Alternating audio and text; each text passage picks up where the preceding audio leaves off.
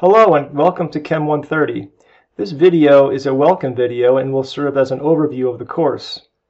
Once you log into the YC portal, click on Canvas and then click on the Chem 130 course icon.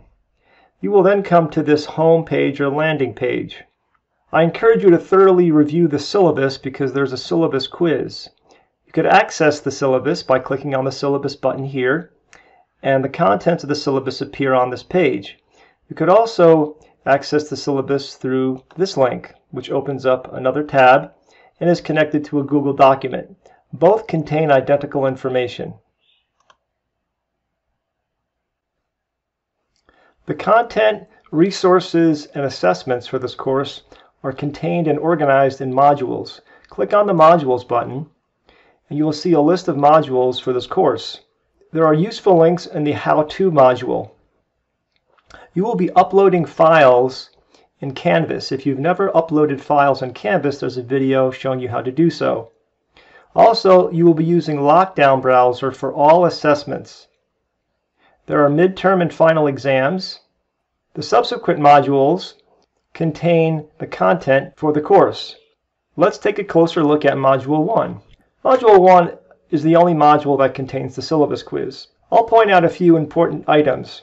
The study guides are a very important resource for you to prepare for all quizzes and your exams. This is a video on how to record measurements because you'll be quizzed on how to record measurements in a virtual density lab. I made numerous tutorial videos to help you learn the material. This link, Access to OLI, directs you to a free resource which will act as your textbook. There are 2 quizzes per module.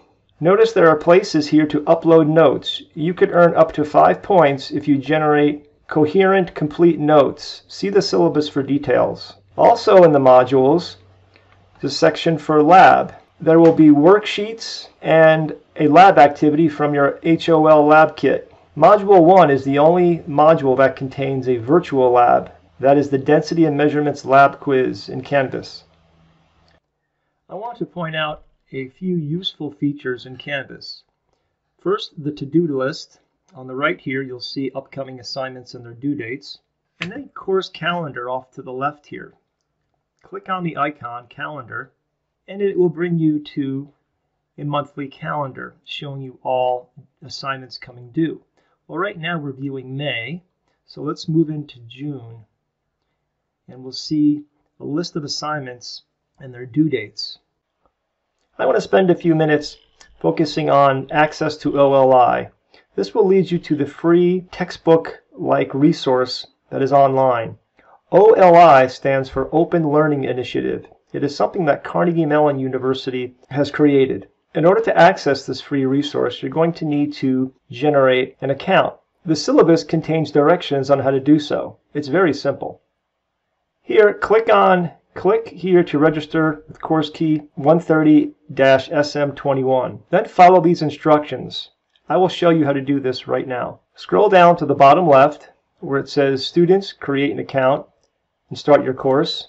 Then scroll down and at the bottom left, click on Register with course key. Here you'll be asked to generate an account, but this is where you enter the course key and create an account. This is again a free resource.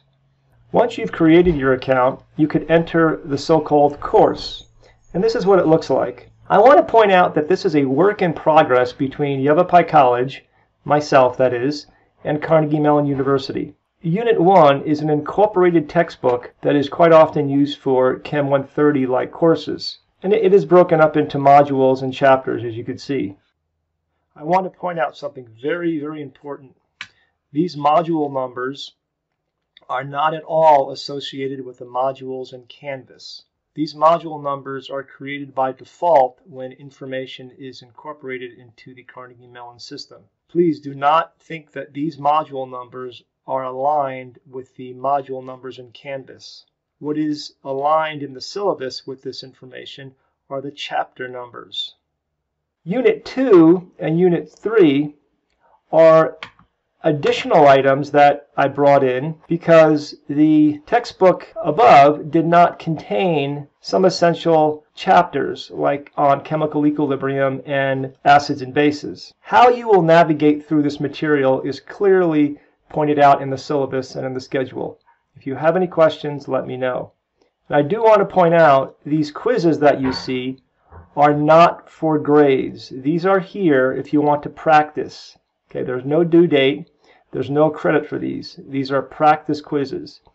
And these are here because they are part of this resource from Carnegie Mellon. There are quizzes within these module chapters in this part of the textbook for practice. So I want to point out all of your graded quizzes are to be completed in Canvas. All of the quizzes contained in this resource are for practice only. They will not be graded.